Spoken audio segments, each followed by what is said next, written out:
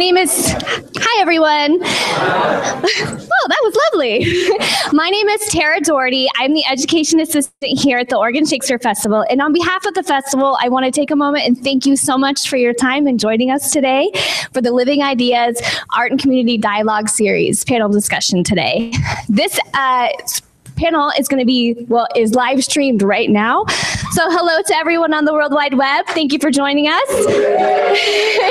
If you have any questions at all, please feel free to post them on our Facebook page. We will be monitoring it during this panel and asking the questions to the actors. The OSF Living Ideas Art and Community Dialogue Series is a new humanities-based program that explores the local impacts of global issues and seeks to forge connections between individuals and communities through collaborative programming, centered on topics inspired by the works on the festival stages. Information about the Festival Noon and the Living Ideas Art and Community Dialogue Series can be found at www.osfashland.org/livingideas. Or for those of you that are here, we have flyers in the front of the room that look like this. A few upcoming events. Tomorrow, Friday, September 4th, we'll have a lecture demonstration. Edmond Dantes and the Sword, The Art of Stage Fighting in the Count of Monte Cristo, featuring you, Jonathan Topo, and Al Espinoza. Saturday, we'll have our final lecture of this year's Festival Noon series, Eugene O'Neill's Journey, The Past is the Present is the Future Too, featuring Eileen Herman, who is an O'Neill scholar. Tickets for these events and more can be purchased at the box office. At 12:45 today, we'll have a little pause to allow for those of you who have tickets to today's matinee performances to travel to those shows. We ask that you pass quietly as to not interrupt the end of the lecture. Finally, please set your cell phones on silent, and there is no photography during today's lecture, or panel discussion, excuse me, except for our staff photographer, Jenny Graham, will be around taking pictures. Finally, I have the pleasure of introducing today's panel of speakers and members from the cast of Sweat: Carlo Alban, Kevin Kennerly, Kimberly Scott, Stephen Michaels. Oh, Kevin Kennerly actually will not be joining us. That's a lie. Stephen Michael Spencer, Shermel Tillman, KT Vogt, and Tyrone Wilson. And monitoring today's panel is Julie Felice Dubiner, who's the dramaturg for Sweat and is also the associate director for American Revolutions, the United States History Cycle, who's been an immensely great partner in this process. So without further ado, let's welcome our panel. Thank you so much.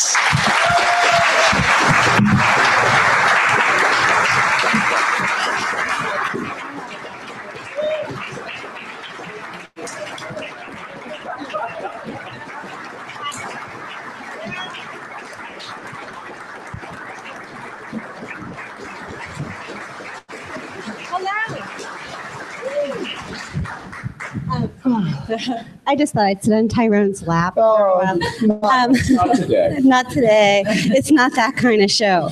Hi, as Tara so lovely said, I am Julie Felice Dubner, and I am the Associate Director of the American Revolutions Program. And it is just awesome to see so many people here. I was here on Friday, and last Friday, and I was here all by myself with Rob, and so it's so nice to be surrounded by these beautiful people. And I was wondering if you guys could quick introduce yourselves and just say how long you've been in the company, and remember to talk into the mic, which I'm doing a terrible job of, I'm aware.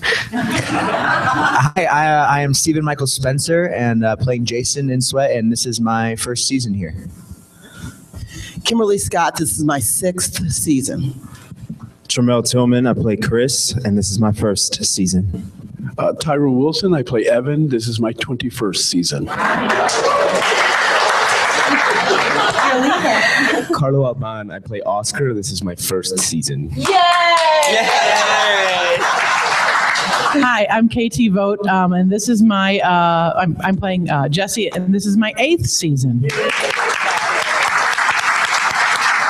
This is my 5th season, which is remarkable to me. I'm actually just to overshare a little bit. It's the anniversary of when I came up for my interview here, which is the first time that I had ever actually been to Oregon, much less OSF. So I'm having a lot of nostalgia, which we know is a disease. That's right. How many? It is. Sometimes it's very nice. How many of you have already seen the show? So we know. Okay, so a lot of you have seen it. Who has not seen the show yet? Okay, so we will try to avoid spoilers as we can. At various points, or at some point, I'm going to become loose from this chair, and I'm going to start wandering in the audience. Last week, Rob was Oprah. This week, I will be Phil Donahue. The microphone reminds me of Phil Donahue, right? It's like the same kind of microphone he had. Yeah, or Donnie and Marie was our other joke last week, but we recycle. And also, so I'm going to start the gang off with some questions of mine, but just raise your hand if you have a question that you want to jump in with, and I will try to find you with the microphone so you can ask it, okay? Okay? Okay. All right, here we go. I was wondering if anybody up here, so many of you have done both new work and classics, and I was wondering if anyone had any fun stories about the difference between working on the two. The major difference is that when you're working on a classic play, there are very few pieces of scratch paper in the room. When you're working on a new play, one of the American Revolution's plays that was produced, the very first one was American Night, and I worked on that. And at the end of that process, we took a picture of a shopping cart full of revision pages, the discard pages. So the major difference is it's a much neater room. We've been joking actually in American Revolutions about we should buy a tree, like we should have you dedicate a tree, that we should dedicate a tree to every one of the American Revolution shows. This is my first experience doing this caliber of new work and fully producing it, and to have, the major difference for me was to be able to have our playwright, our storyteller in the room.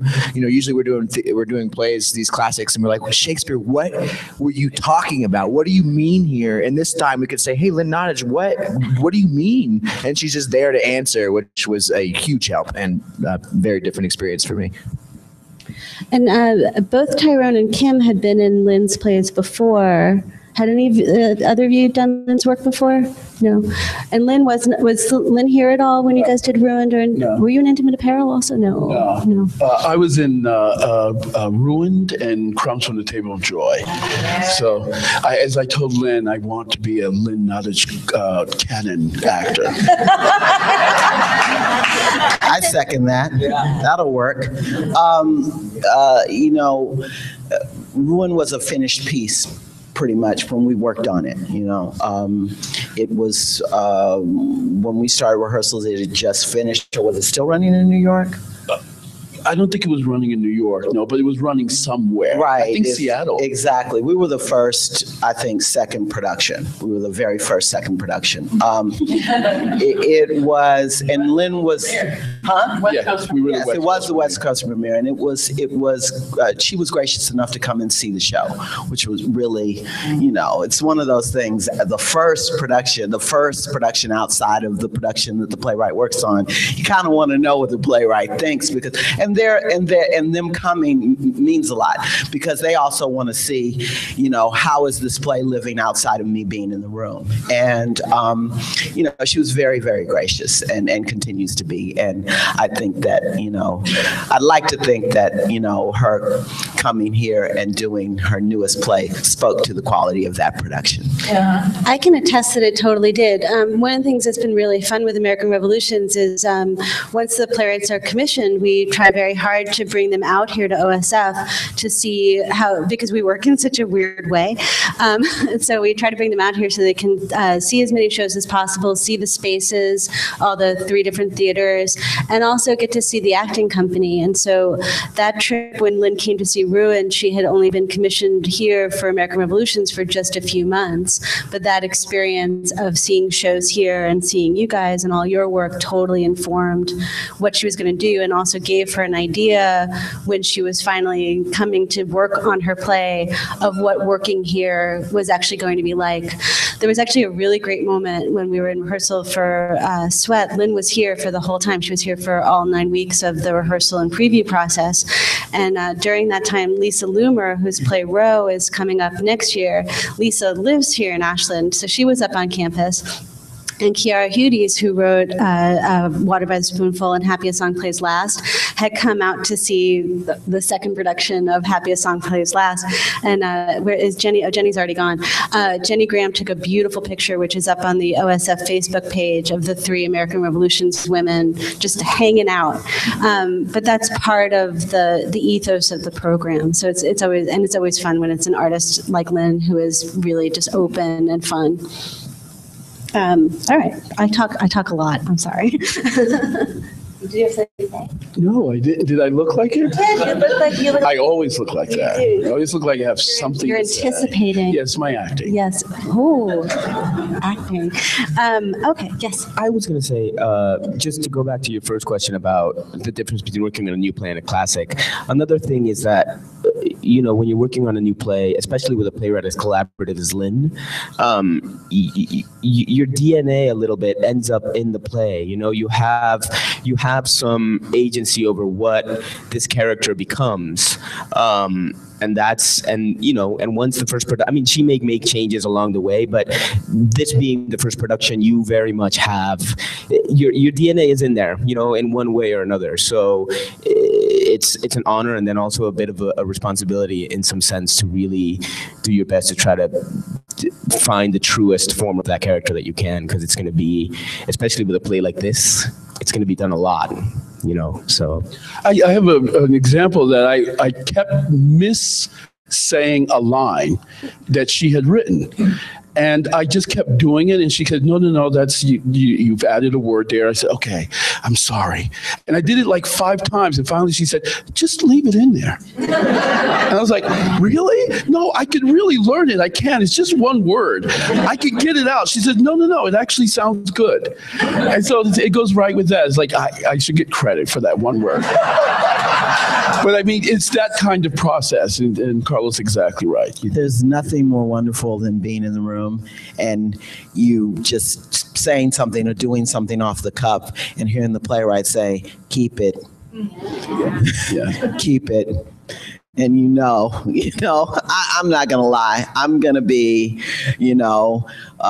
retired looking at a play for sure that I've done, reading that and going, that's my line. That's mine right there. I know there are some in this play for sure. He has one that I love very much. Am I right? Yeah. Oh, I said that? Go to rehab? No, she wrote that. Okay. It was my delivery. I'm not in the scene, delivered it so well. He delivers it so well, I took for granted it was his line, and they said, keep it. You guys are having too much fun. You should take this comedy show. We'll be appearing at Chuckles next week in Grants Pass. Chuckles. Zanies in Chicago. Oh my God, I used to do stand-up there. Did. It's part of the reason why I'm so unfocused. But to talk about that a little bit, it's one of the things that I find most exciting working on a new play is how we all do contribute in the room. And one of the things I found really fascinating with this project, and it happens a lot especially with new work, that directors and playwrights collaborate fiercely and in a different way. And it was interesting to me in the room watching just sort of Lynn and Kate always, Kate Wiersky, our director, they always sat next to each other and they were kind of always heads together. And Kate is kind of a low talker. And so she was constantly talking to Lynn and I could never tell what they were talking about. I found that very disconcerting, honestly. But I'm wondering, it was interesting because there were times, it's true. But it's funny because it's true. There are times when I found it interesting of just sort of when Lynn would have a directing note and Kate would have a writing note. And I was wondering, in terms of working on new work, if that has happened to you guys a lot. Those of you who've done a lot of new work. I'm going to leave the stage now. I think I've had it happen, more than once, and it just depends on the relationship, the maturity of the artists. case in point, one of the first plays I did in my professional life was the original production of Joe Turner's Come and Gone. August Wilson was in the room, and Lloyd Richards directing, and Lloyd was his, was the guy who brought August to light, and August had was a poet, really primarily more than a playwright. So it took Lloyd's sense of dramaturgy. He was an amazing dramaturg. He was a great director, but he was an amazing dramaturg. So his sense of going to August and saying, hey, what about this? What about this? What about this?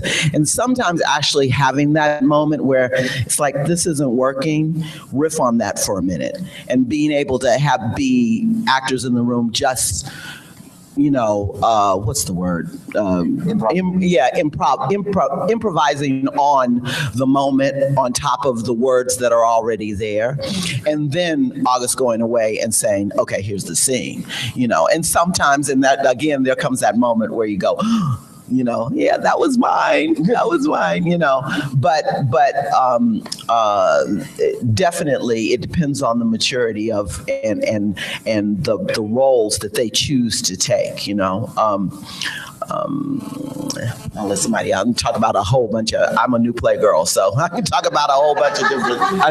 I'm sorry. I think one of the biggest moments for me that came into fruition was the last moment of the play, and Carlo and Stephen, you can correct me and chime in if I'm wrong, but that was a very tense and specific moment that both Kate and Lynn were looking for, and the dialogue is very sparse. There's not a lot, but there's so much that's not said within it, and I believe that Kate gave us the license to actually explore that and really kind of find out what that means and how we can move forward, and incorporating Jack Willis in that moment, and what does that mean to the whole arc of the play.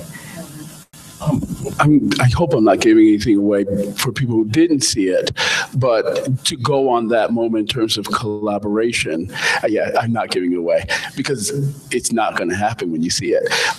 But actually, my character was in that last scene in the script that we read, and we read the script around the table, and then the first time we staged it, I think as soon as the scene was finished. We had read through it, trying to stage it. I think we all kind of sensed that that was not the best decision for that scene. And so there was a little conference between Kate and Lynn, and I remember this so well. Kate kind of turned to me across the room, and she had that look like, I'm about to take you out this scene. And she said, we've been talking. And I said, I'll take it for the team, Kate. I'll take it for the team. But it was such the right idea to not have Evan in that scene, which then informed what our last scene was going to be. And then Lynn went back and rewrote or adjusted that scene so it made sense that I was not in that last scene. And so that kind of collaboration and that kind of conferencing, I think, led to a very smart result by the end of it that had to be done there and then shared with us. Lynn is surgical. I'll say this over and over again, I've worked on a lot of new plays, but Lynn is amazing the way that she adjusts, adapts, cuts, rewrites in the room. Every single time she would say, I have some cuts, I have some changes, and she says it in this quiet voice, I have some changes. And, you always knew afterwards, it was always like, yeah, oh yeah, yes, surgical. She knows what her characters would say, and she knows what her own relationship to language is so well that she can cut tiny words, like, no, it's not a, it's not the, it's not of. Yes. Yeah, you know, those little things make a huge difference. And it was instant. It was instant. You know, she would, you know, we would be reading a script or working on a piece, and she would say, just change that, switch that around, and it was magic.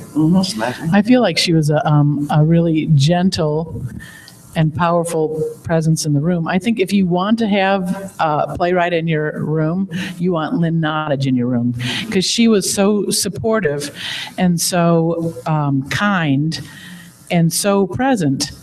It was beautiful, because sometimes I think that you could get interrupted, but she always let the flow go of the scene when we were working on it. And then, you know, then maybe there were changes, but she allowed us to explore first.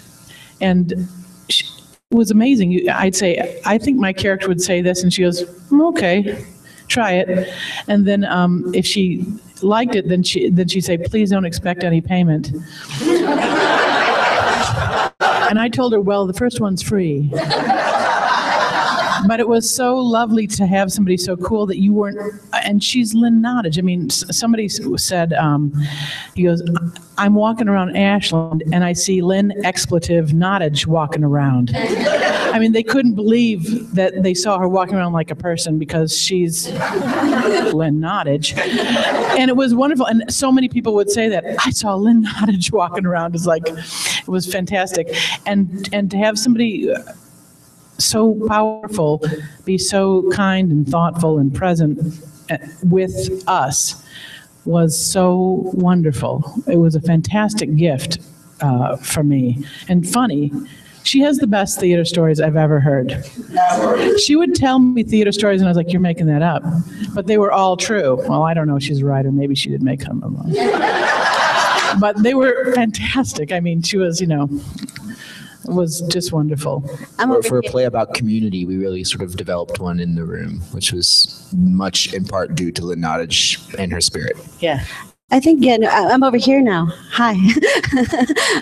No, I think it's true. I think Lynn has Lynn is a very lovely spirit, and I think she has a real kindness and care, and I think which was really necessary with a play like this. And one of the things that impressed me a lot watching all of you work is dealing with such a difficult story, dealing with such difficult relationships between the characters, that everyone really did do a good job taking care of each other, which was really lovely to see. I ran into a colleague of mine who was telling me that she was at a party with Stephen, and she had just seen the show. She had just seen the show, and she couldn't talk to Stephen because he was so darn good that she really thought he was terrible, and so she couldn't speak to him. And I was just wondering, in terms of taking care of yourselves and each other when you are doing such a difficult story, of how that works for you all, of how that magic happens.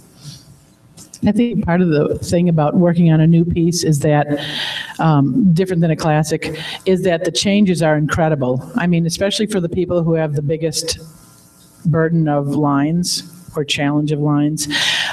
So I feel like we were there for each other, and I feel the challenges of the run just made us tighter as a group and more supportive of each other as a group, and that was magically perfect in many ways to how we as human beings and friends and cast members bound together. It's something that I'll never forget. It doesn't happen on every show. It happens here a lot because we get to know each other, over the course of me being blessed to be here for 8 years.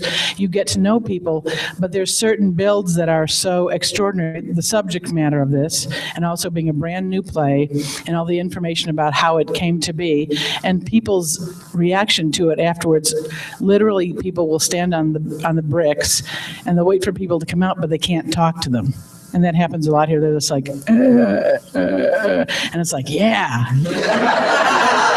So I feel like the challenge of the build, there are a lot of blessings in it, which was, that was a huge gift for me, to be able to, feel like we have each other's back and really trust each other. And anything could happen on that stage, and we're like, I got it, That's beautiful. And that's how these people are. They've known each other for 30 years, some of them, and since these kids were born, the young men who are in it know all these people. So there's a lifetime up there, and I feel like I feel that. I feel like there's a lifetime of connection and knowing each other in this show, which is, the best. And that's the thing about being here, right, as an actor, is because you actually do build up a community with each other. And even the people who I've just met, I have such strong feelings for. And largely it's because of the experience we had building this piece, which is, wonderful. I get to do this job, it's so wonderful. I had what a blessed experience because these guys were new, and the three of these guys were new, and we already had some relationship, having done shows together, and we have a hiking group on Mondays, and one of the first persons to come up after finding out that we have this sort of hiking group was Lynn Nottage, and Lynn came up and said, I heard you do hikes. I want to do hikes. And she was about on every single hike every Monday. And there were some Mondays when her daughter Ruby was with us, and there was one when her son and daughter were with us. And the three of us at least went on a couple together, and we've gone on a lot together. And that was every single Monday. And you talk about stories, because you're hiking and you're talking. And I had the same reaction. I go, this cannot possibly be true. And then I realized that it almost didn't matter whether or not it was true or not. What it was is that she told great stories. And I remember about a couple of weeks into these hikes, it was like 3 or 4, it hit me. I was like, oh my gosh. A great storyteller. She's a great, and it really, I actually looked at the play with the idea that I was doing a play by someone who was a really good storyteller. And as a character in that story, I had to be a good storyteller also. I think it just shaded the perspective for me of that particular project, along with the fact that these relationships were being built outside of the rehearsal hall, which I think just informed us inside the rehearsal hall also. I don't think you can honestly tell this story without a sense of ensemble in the room. The theme of community is so strong in this play that if the actors don't come together, and if it becomes all about ego, then the story suffers. And I'm grateful to be able to share the stage and share the room for the past 9 weeks with these talented, giving, loving actors who are willing to honestly tell this story and tell this story from their own heart and from their own perspective and give the story justice. So it's paramount, that community. Ask for tissue ahead of time. If I can get some tissue, I'd be so great. Lynn does not write easy stories. She writes plays that at the beginning of when they call places, I literally feel like I'm at the bottom of a mountain and I can't see the top. And I know somehow I'll get there. I'm not in the last 3-4 scenes of the play. And literally there's a moment where I say to him, tag, you're it. But she writes plays where they're so close and they're so immediate, and they're about the hot stuff. They're about the pink, the wet, the visceral stuff that you can't stay out of remove. So, Lloyd Richards taught me serve the play. And serving her plays, it's a pound of flesh, man. I'm not gonna lie to you. It's a pound of flesh.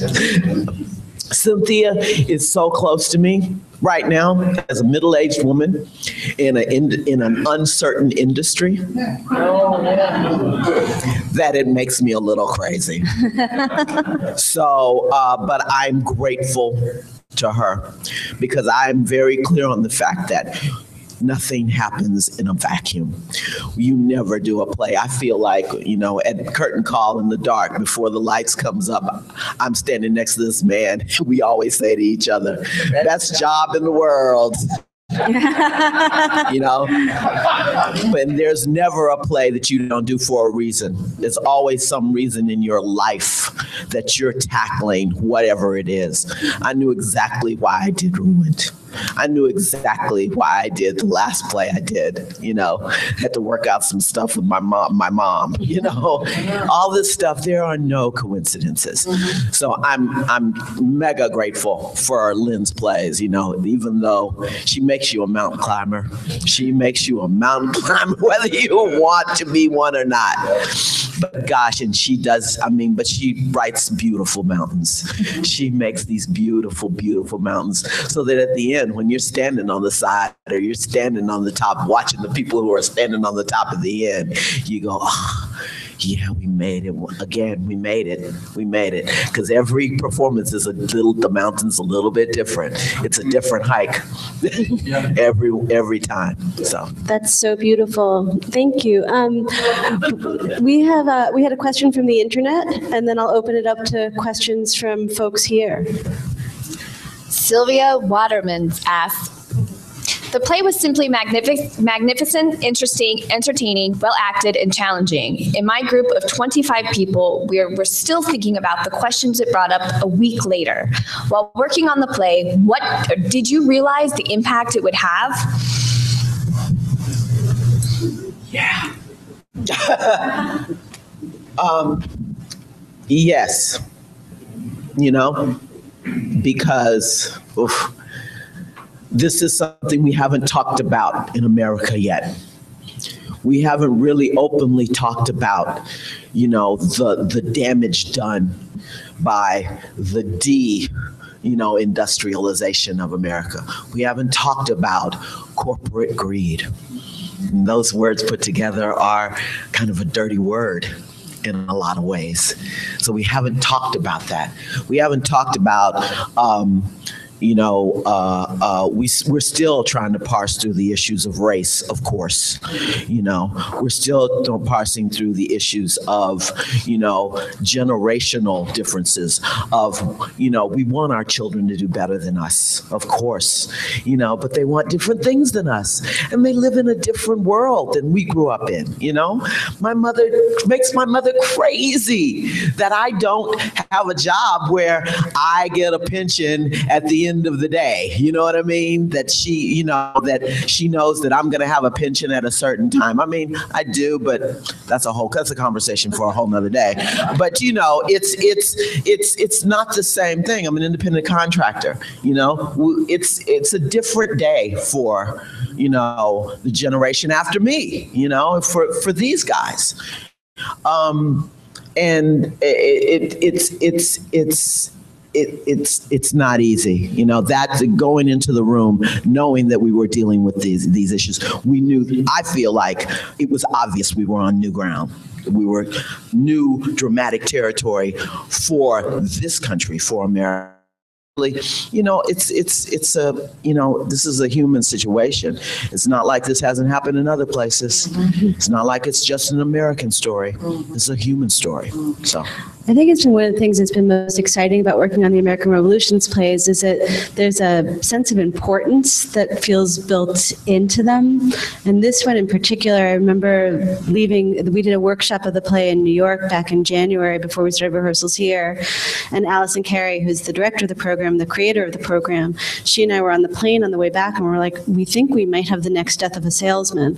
It was like this moment of realizing that this story it will linger with you in the same way that play did for that generation. It was really very exciting. I mean, for me, I'm 26 years old and my career is just beginning, and I knew the significance of this piece when I got this job was the fact that I was coming to this theater, which us on the East Coast highly, most people would agree that this would be our national theater, the Oregon Shakespeare Festival, because this is the theater that's doing what is important, the work, and also marrying it with a great respect for world-class classical work. And to be here and to be doing a Lynn Nottage world premiere, I mean, that for me was, I knew the impact it would have on me as an actor and as an artist, a young artist, but just given the opportunity to do a new Lynn Nottage play at a theater of this caliber was, I knew the significance in just that alone.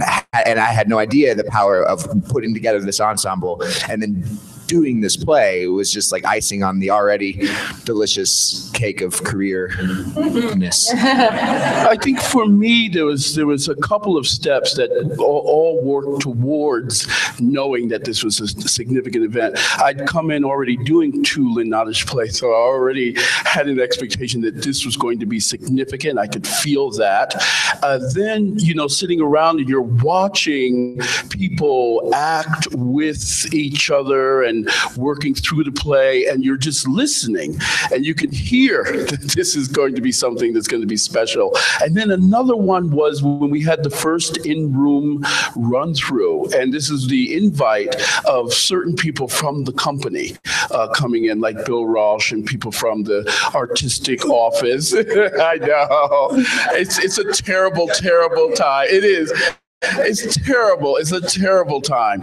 But I remember sitting outside after it was run and just watching the people who had seen it come out. And they looked like they were in a slight sort of daze.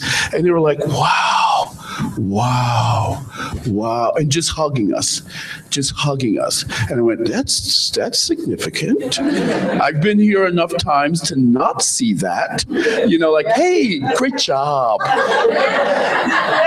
You're just where you need to be. And then that audience, the audience that comes in, and you experience engagement in it. And then that first audience after the lights go out, and you feel that moment just before they applaud and when they applaud. And that first audience, like just about every audience, has this response. And I'm not putting any pressure on you. But I mean, it's just sort of like, oh, I've got to applaud this. I've got to stand up. I am putting pressure on you.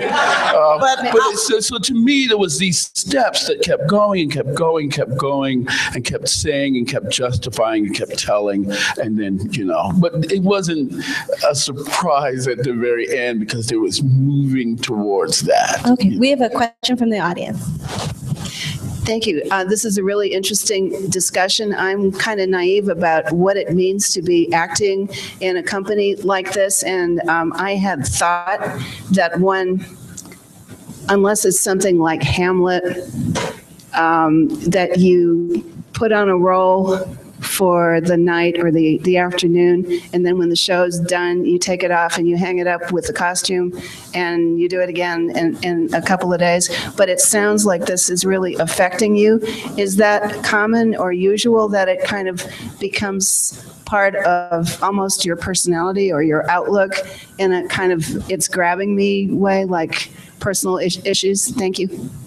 If you're playing Hamlet and you do it, you hang that costume up, but you don't hang up Hamlet. And it's the same for this piece. I think I would argue for any piece. I'll speak personally. It's been so far for me like a training process and how to healthfully hang up that costume and that character and be able to step away from it. But I think I'll say for myself that you walk away and you continue deepening and you continue asking questions, and it never really stops. And even once we close the play, it's going to be months and months of still shedding pieces of it off, and because we do, it costs a lot to put on that costume. I mean, it seems, yes, we're doing a play at the end of the day. It's a play play, and we're up there playing. But I think the reason that the reason I'm still pursuing this is because of what it gives to me and what I can give to it, and it's not an easy thing to just shut off, specifically with this play.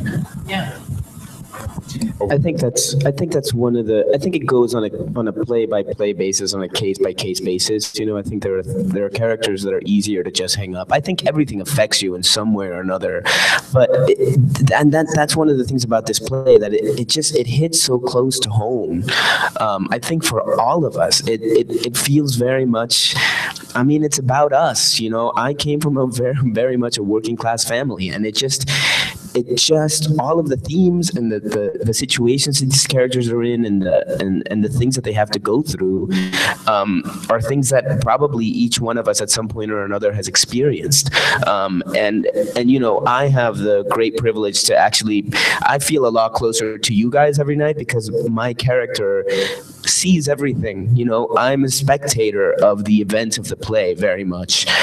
And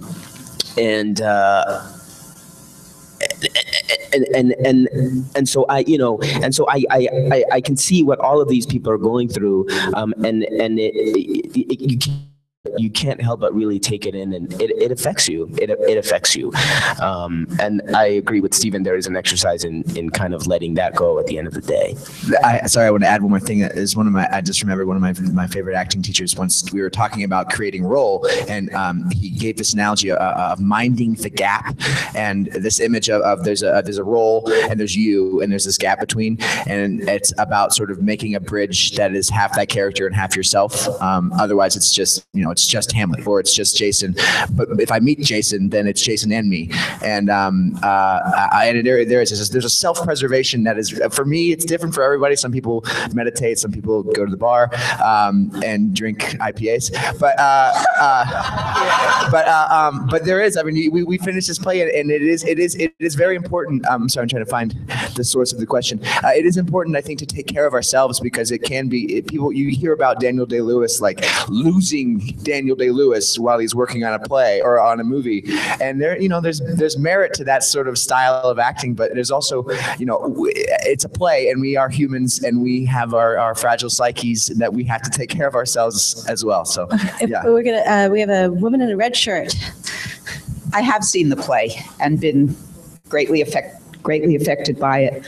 Speaking of bringing your own DNA to the performance, do each of you, or do any of you, have backgrounds that connect to unions or company towns, or anything that gave you the ability to present this the way that you did? My sister was 17 years old when I was born. My brother was 15. My sister, because she was bored one day, taught me to read when I was 4. And one of my earliest memories is my dad worked on the railroad. And one of my earliest memories is reading the United Transportation Union newsletter that came to the house. Wow. And I very clearly got a sense of the fact that I was part of a larger family, there were brother and sister union members, and that we all had each other's backs. And my father was also part of, a huge lawsuit that in order to become a conductor, he was a brakeman, and he became a conductor. And that was extraordinary impact, because once my dad became a conductor, he was able to have a very different we went from being, lower middle class to, upper middle class, which was huge. I was able to get the education that my parents couldn't get, to get the education that my sister and brother weren't able to get until they were much older. They sent me to graduate school, which was partially a scholarship, but they were able to afford to send me to Yale. And that's huge. So while I was at Yale, there was a clerical and technical union strike. And there was a picket line in front of a rehearsal and classroom that I had to go to. And that's so much a part of my DNA. You can imagine I ran to the nearest payphone. There were still payphones then. That'll tell you how long ago it was. And on the phone crying, Mommy, what do I do? What do I do? So, and she said, you're there to get an education, baby. Nobody's gonna hit you for crossing that line. So she took me off the hook. But the great thing was I went to class, and when I got to rehearsal, the director and writer was Wole Soyinka, who was not having it. And he was like, rehearsal's canceled. He was not having it, of course. So, but yes, that's the long answer. Yes, absolutely. Growing up, I was told by my father that you have to be twice as good just to be noticed. And nobody is going to give you a handout. Nobody is going to treat you any differently because of the color of your skin. You have to work hard. Anything that you want in this life, you have to work for it. No one's going to give you nothing, is what he would say to me. And so with that in mind, I was never encouraged to go into the arts. I was told I would never make it. I was told that I was not interesting on stage, and that nobody would come to see me in a show. And for years and years, I worked, I studied, I watched people on television, I watched people in film, I watched people in theater, and I looked at their art, their craft, what worked for me and what, didn't work. And I took from that. And what's frightening is that in a drop of a dime, all of that could be taken away from me. Putting on the shoes of Chris has been a nightmare for me, because in the drop of a dime, he loses everything. And to hear the wisdom from your mom telling you to go to school, your dad telling you to go to school, and still going after and protecting your community, and basically doing what you were told to do, how you were raised. Your family told you to protect your community, and to live in that every single day, and to sit in his shoes every single day is heartbreaking. But to hear the responses of the community and listening to people after the show, and it's empowering. And I'm grateful to be able to tell a story of a young African-American man that you don't see in the American theater too often. It's rare to see a character like Chris. And a young lady came to me. She's a mother of three boys. I think her oldest is 16, 17. And she said, don't ever stop standing in front of people and telling your story. Because what you don't realize is that you are a voice to my young boys. And so even though it hurts every time, and at curtain call, and I walk back in the curtain and I'm shaking, and I need a hug, and I'm crying, and I want to get a shot of tequila just to shake it off, I realize it's worth it. It's really worth it, and I'm grateful.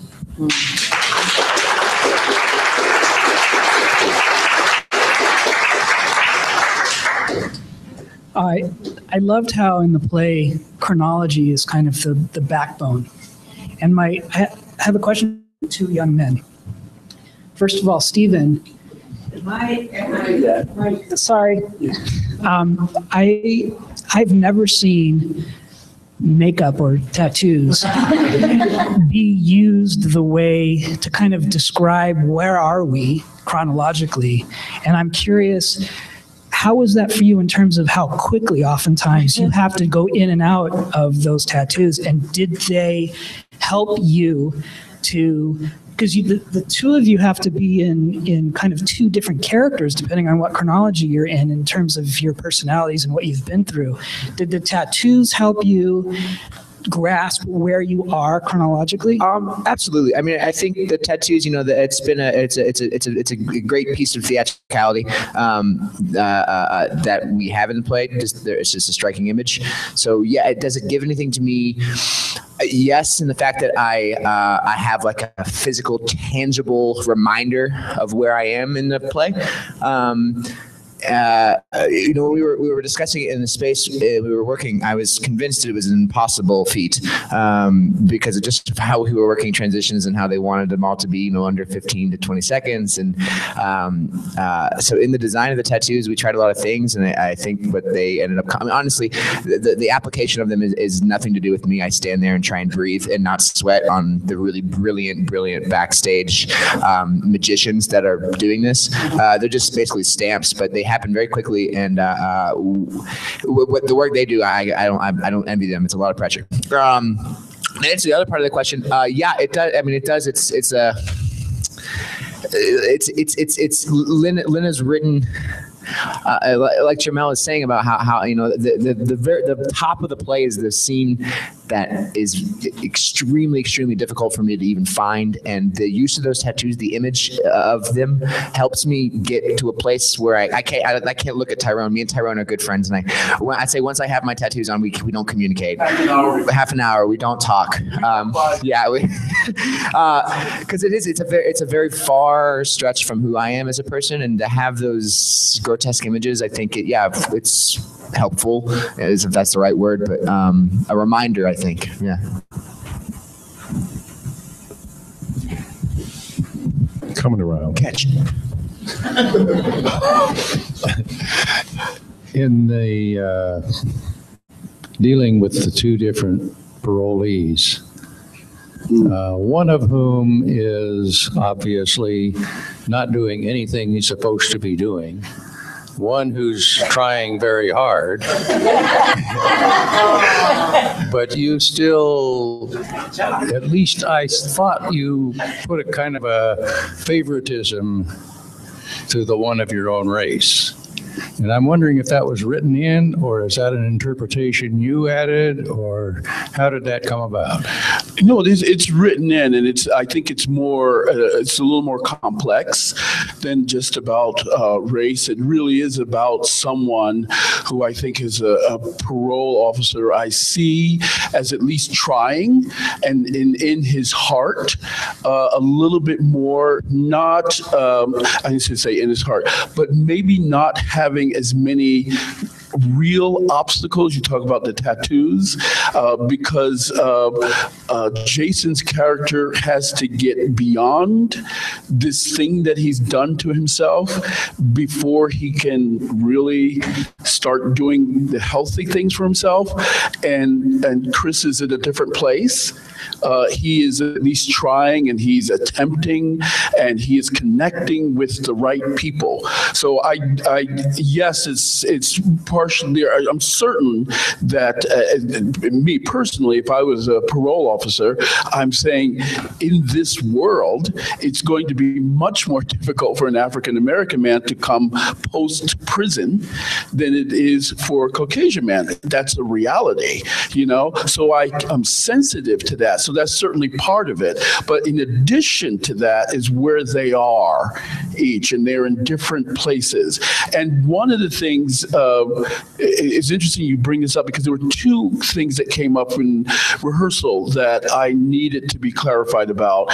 And one is, okay, I'm being so understanding of Chris, but there's a part of it in which I do lose patience with him and do things to him that is similar to what I do to Jason. And the same way, there are things that I do to Jason that are similar to the way that I treat Chris. And they are small, and they vary throughout the scenes that I have with them. But both of the scenes with both of these guys have qualities of both that I have to do. And I was unclear about that. And I was discussing it with Lynn and Kate, our director, and she said, you as a probation officer will do anything to get these guys on the straight and narrow. You will be angry at them. You will threaten them. You will try to be sensitive to them. All this is part of the technique that you need to do. And so I thought, oh, he's kind of an actor. Because he cannot invest himself entirely in threatening Jason in a real way that he gets so involved in it that he does. Every time I see you, I want to punch you in the face. I cannot actually punch him in the face. That would not be good for a probation officer, but I can't do that even though I want to. But I say that so that he understands how serious this is. And that is another technique to getting him in the place that he needs to go to. So yeah, I think outwardly, and it seems because most of the scenes are about me treating Chris a little more gently than I do and pushing Jason, but I think within each of those, there's qualities that cross over.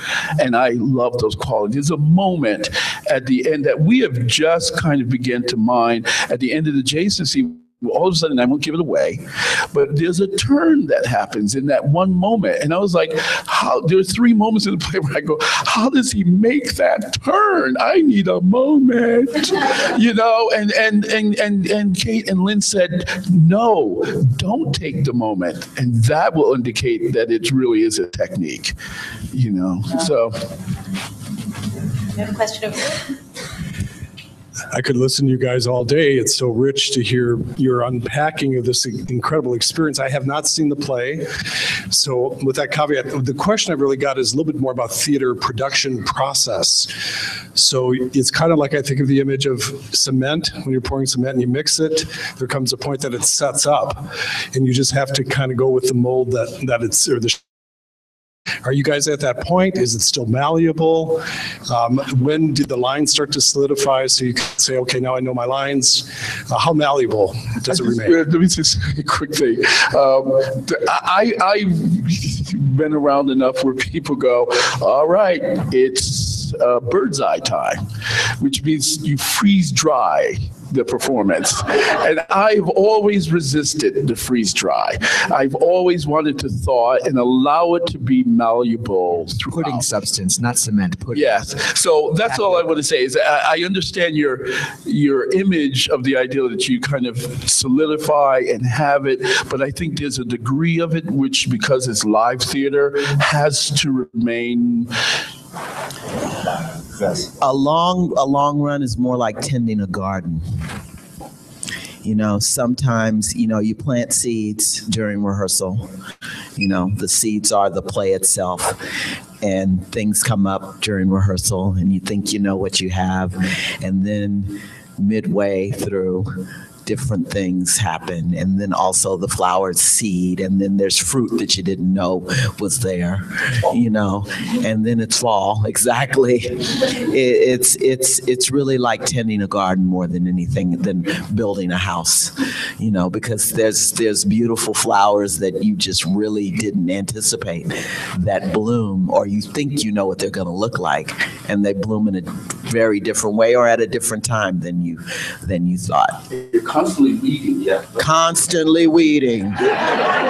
Constantly. That's the stage manager's job. And then you find that really large zucchini that's hidden in the back. You're like, good God, this thing is huge. Yeah, this has been amazing. We have enjoyed it so much. One of the thoughts that has come to my mind listening to all of you talk about how you put yourself in the role and what you do when the show is over at the end of the day. And I keep looking at you and thinking, a lot of you are in another play too. And I can't imagine doing this. Not this side of the room. Putting in the street light. You want to talk about your experience in the in the Thomas Theater. Oh, that madness. Nice. Well, I mean, this year, unfortunately, I'm on a one-show contract. You know, I just have to do. And part of me kind of wishes I was doing another show, kind of, so that I could have this other thing on my palette, you know? Because it really is, you know, doing the two different things. You know, when I was in the Thomas Theater, I did Ruined and American Night. Oh, Lord. And every time the show went up, you know, it was, you know, I was working. Every time the Thomas was up, I was working. And, you know, we had 9 show weeks, 10 show weeks. It was madness. But, you know, those 2 shows were so different. You know, really, you know, American Night, I did a zillion characters and, you know, and it was, you know, very, almost a flibbertigibbet in a lot of ways because I played Celia Cruz and Benjamin Franklin and, you know, all these different characters. And then, you know, on the other days, doing this long arc as one character in Ruin, Mama Nadi, you know, who's, you know, Lynn wrote this amazingly tragic character and Big Mountain. But, you know, more so than that, I remember my first season, which I did Our Town and played Mrs. Webb in Our Town and played Mammy in The Further Adventures of Hedda Gabler. Further Adventures of Hedda Gabler, if you've never seen it, Jeff Whitty, who wrote the book for Head Over Heels, is the concept was Hedda Gabler lives on the cul-de-sac of tragic women with Medea, Tosca, and her housekeeper is Mammy from Gone with the Wind.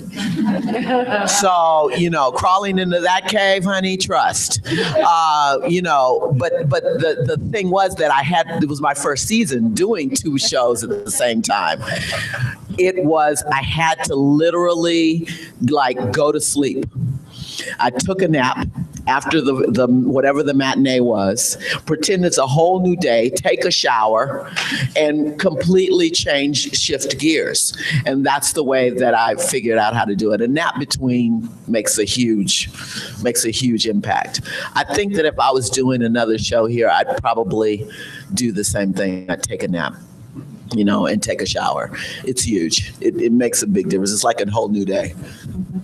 We are out of time. No, Carlo, talk. Sorry. I mean, it's tough. It's tough, and it keeps you on your toes. But also, I feel like the plays here are very well curated, and there are themes that recur in all of the plays, and I feel like they start to talk to each other.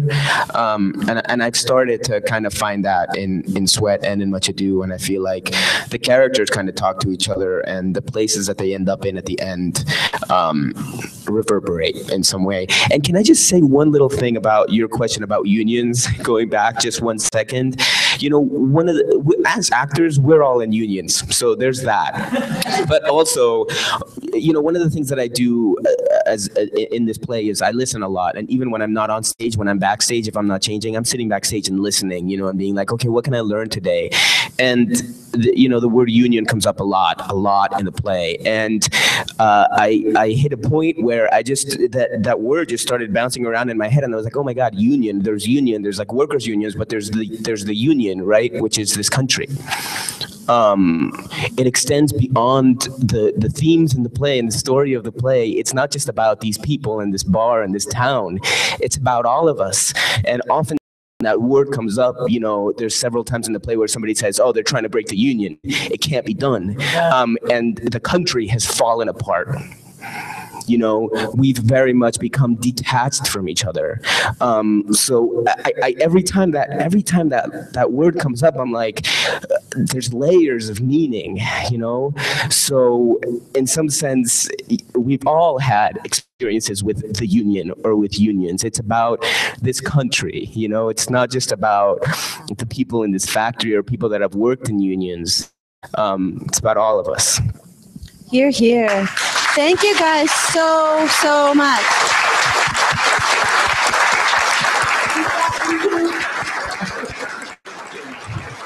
Thank you, audience on the Webosphere. See you next time.